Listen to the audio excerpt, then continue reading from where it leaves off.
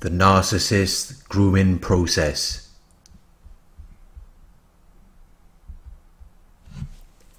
The narcissist prepares or trains you for a particular purpose or activity. They make you ready for use, or ready or able to do something, by teaching you a particular skill or type of behavior through sustained practice and instruction. The grooming process is the actual application or use of the idea, belief, or method. The habitual or expected procedure or way of doing something. This is ordered or instructed by the narcissist.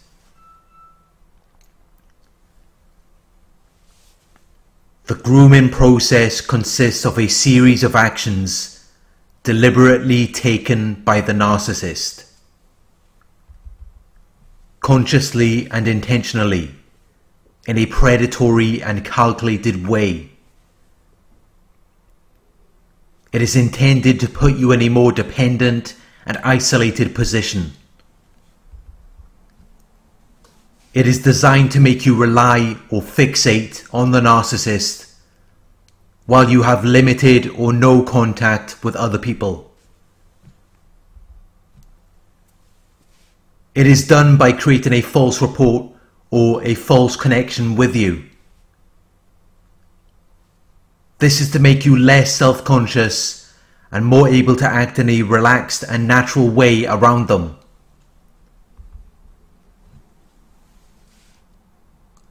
It makes you more vulnerable around them, and more vulnerable to accepting abuse later on in the relationship.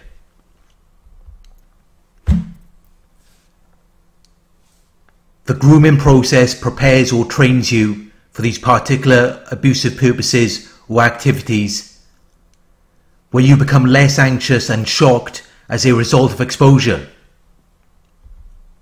as a result of having no protection, barrier, or defense from something harmful. It is a process that diminishes emotional responsiveness to a negative or positive stimulus after repeated exposure to it. Over time, your natural emotional response to these abusive purposes or activities is diminished when the action tendency that is associated with the emotion proves to be irrelevant or unnecessary.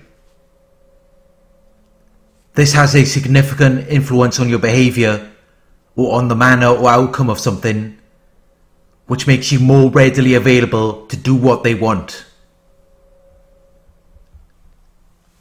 It is a process which persuades you to do something without direct mention or exposition of a subject, without a comprehensive description and explanation of a theory.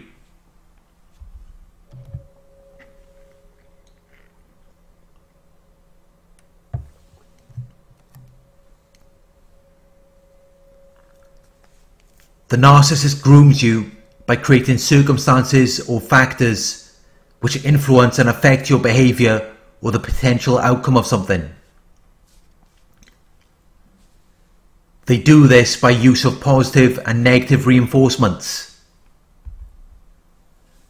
When you are doing something which aligns with their desire or motive for you, they will use positive reinforcement.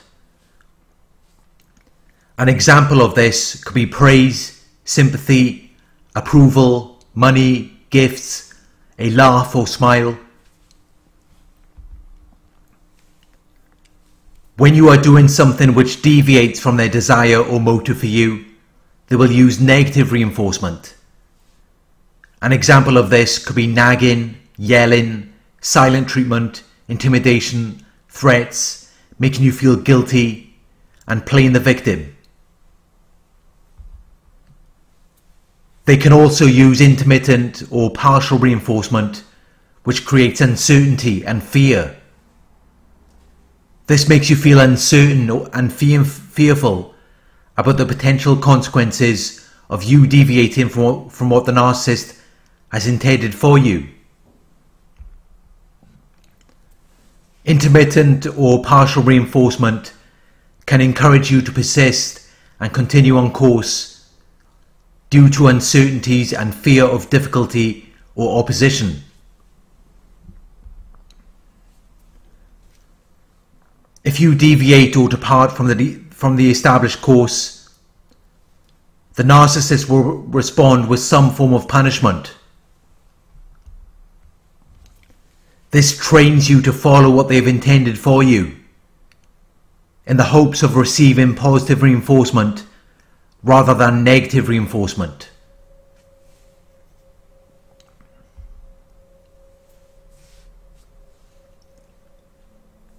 The narcissist will often use verbal abuse, explosive anger or rage, and other intimidating behavior to establish dominance or superiority. One incident of such behavior can be enough to condition or train a victim to avoid upsetting, confronting, or contradicting the abuser. Over time, this behavior becomes normalized, and the victim is less shocked or anxious as a result of having no protection, barrier, or defense from something harmful.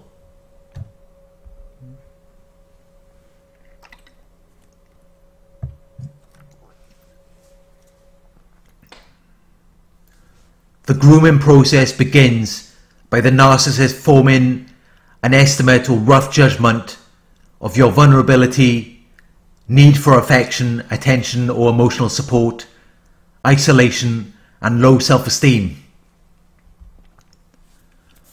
The narcissist then gains your trust by watching and gathering information about you, getting to know your needs and how to fulfill them. By fulfilling your needs, they are then able to have more significance and importance in your life and may become idealized. They then use this developing relationship to create situations where they are alone with you. This isolation further reinforces this connection.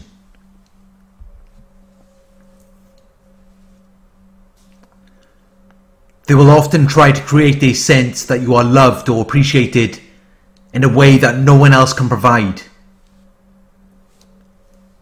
Once they have gained sufficient emotional dependence and trust, they begin to exploit you. They begin to make full use of or derive benefit from you in a way that would be considered unfair or underhanded.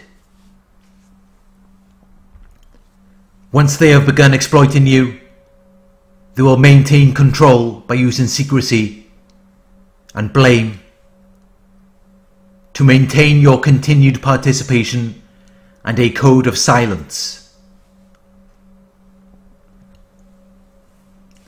They have to do this because the exploitation would otherwise cause you to withdraw from the relationship. You can become involved in difficulties or complicated circumstances with them from which it is difficult to escape. You may often confront threats to blame you, to end the relationship, and to end the emotional and material needs that you associate with the relationship. You may fear that the loss of the relationship and the consequences of exposing it will humiliate you and cause you to feel even more unwanted. You may often feel guilty or shameful after the relationship as you brushed aside or shrugged off the narcissist's behavior. You lived in that lie with the narcissist and ignored your own intuition. Naturally, this may cause you to feel guilty or shameful after the relationship is over.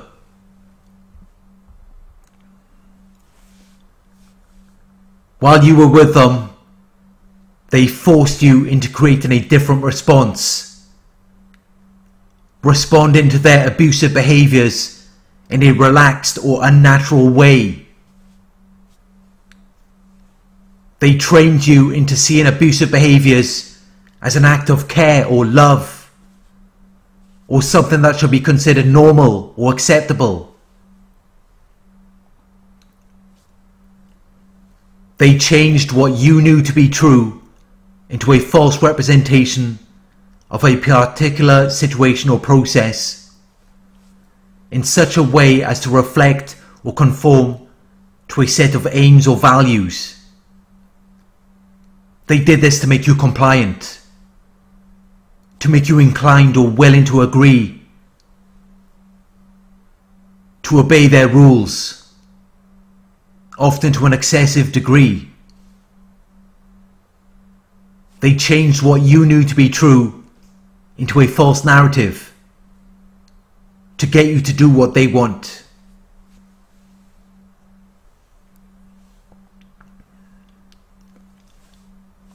Thank you for watching. I hope this video resonated with you. Please like, comment, share and subscribe. Click the bell icon to receive notifications for my future videos. If you would like to donate, my PayPal link is in the video description. Coaching inquiries, you can email me at narcsurvivorcoaching@gmail.com. Check out the new merchandise in the Narc Survivor store, where you can purchase your own Narc Survivor t-shirt, tank top or mug. The link is in the video description. Thank you for watching, and I'll talk to you soon.